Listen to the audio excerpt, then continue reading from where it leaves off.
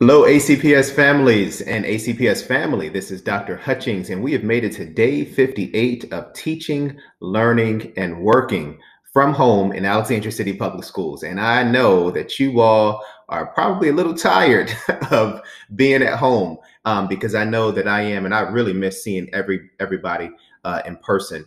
But today I wanted to just first thank you all for your hard work, your dedication, your passion, right? You all have endured so much these past few months, and we would have never thought that we would be in a situation like this. But we are troopers, and we are going to make it through this together. As I said time and time again, we are better together than alone, and ACPS can do this.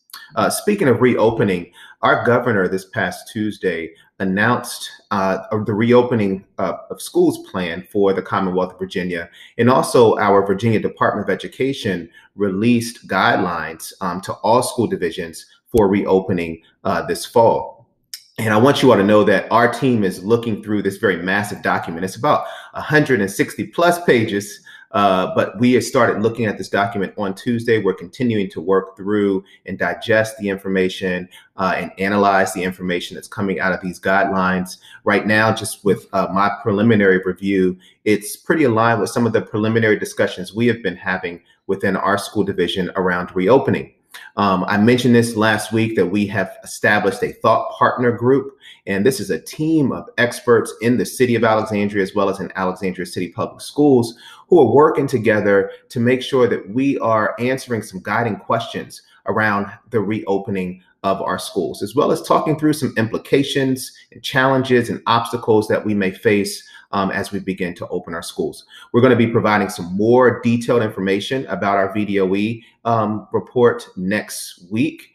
So please be on the lookout for that. I hope that you will visit our Reopening Schools webpage, and you can find that on our ACPS at Home website. And specifically, we are providing our community with information about our process to reopening. There's a timeline that's shared with you. There's information about who the thought partners are. We have published all of the documents that we are reviewing because there's a summary of a lot of research that's out there. You know, we're not the first country that's reopening, so we can learn from other people's mistakes all across this world. And we're looking at other data points. We're also reading some of the latest research around reopening and some things that we must consider as we develop our reopening plan. So I hope that you all will remain engaged. We also record our thought partner meetings, and they are posted on the webpage as well. So please check that out so you can stay informed. We will be sending the board a draft of our overarching plan on June 26th. We will be having a discussion about that plan in July. And all of this information will be going public, in July. So we just want to keep you well informed, and just want you to understand too that, and this was something that we had a discussion yesterday with our Region 4 superintendents. One thing that's very important for us to understand is, as we have so many uncertainties in regards to the reopening of school, we're going to all have to be very flexible. You know, we cannot just have one plan or one, scenario that we're going to send out to our community and say, this is exactly what we're going to do, right? We have to be very explicit about the fact that there are going to be multiple scenarios that we're going to have to share out with the community.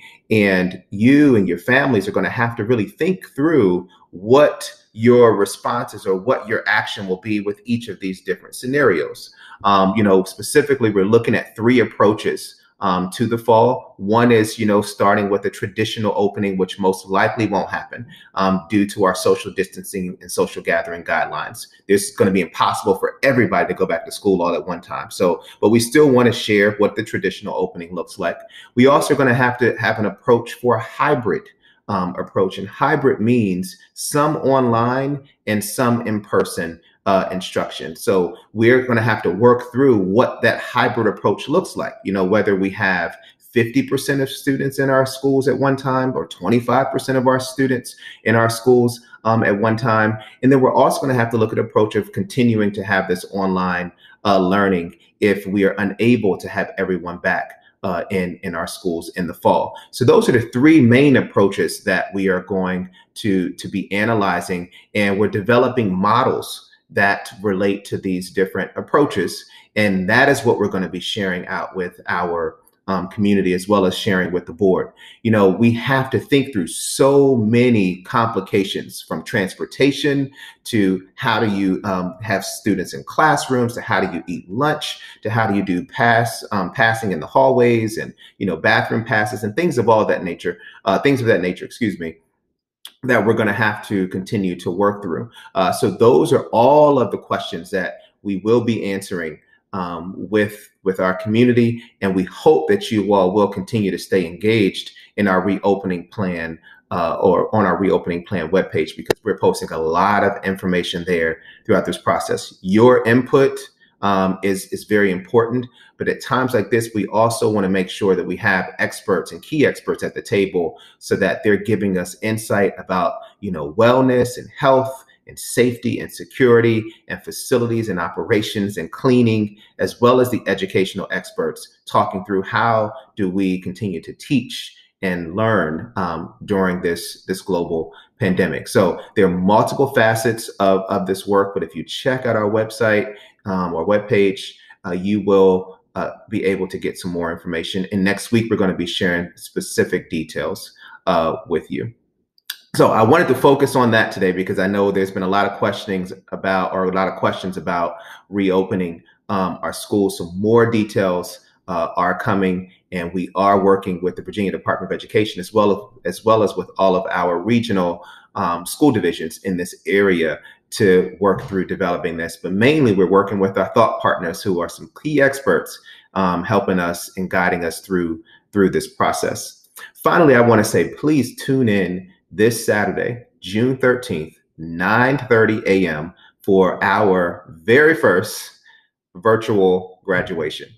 We are going to be, you know, sending off our class of 2020 in style and innovation and creativity. This is going to be a wonderful event. It's definitely not what we had thought we would be doing for the class of 2020, having a virtual graduation. But I must say that Mr. Ballas and the planning team at TC has done a phenomenal job with putting this all together. And our communications team has also done a phenomenal job in taking all those pieces and their creativity and ideas and making it this wonderful virtual graduation. So you all are definitely in for a treat. Please tune in. If you're unable to watch it live at 9:30, then you will be able to watch several recordings. It will be recorded. It will be on TV. It will be on the internet. So you'll be on Facebook, wherever you want to find it. You will be able to find our graduation as we salute our class of 2020. So please tune into that. So I just want to end by saying, stay safe, stay healthy, please continue to stay informed. And we so appreciate each and every one of you and all that you all do every single day on behalf of our young people and our families who are home with their kids during these times. Thank you so much for your patience. Thank you so much for your dedication too. And I'm looking forward to seeing all of you really soon. Enjoy the rest of your day.